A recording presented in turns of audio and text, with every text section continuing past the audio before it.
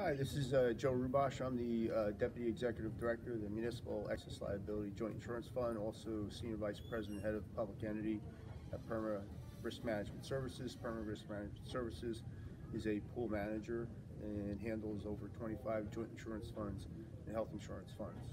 I was introduced to pooling in 1988 coming out of the risk management side of the business. I became a broker with Croon and Black, who became Willis and later Connor Strong. And I've been handling the municipal excess liability as a broker from 1988 to 2012. And I realized, once I got into pooling, that was really where I wanted to be.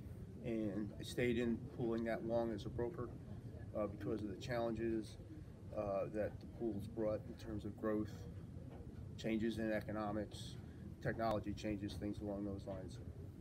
In 2012, I became a pool manager coming out of the brokering world, and that created other challenges and opportunities.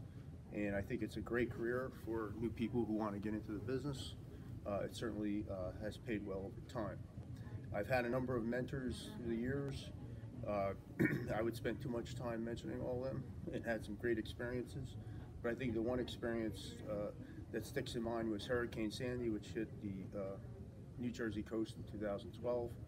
25% of our portfolio is coastal, and we had devastating damages, but our program had the proper coverages in place to make our towns whole, and the professionals and the services we provided also helped with a record-setting 3-year claim settlement, which is unheard of for hurricanes that size. So I would encourage you to get into pooling. Again, the challenges have been there over the 30 years, and I'm good for another 10 or 15. Thank you.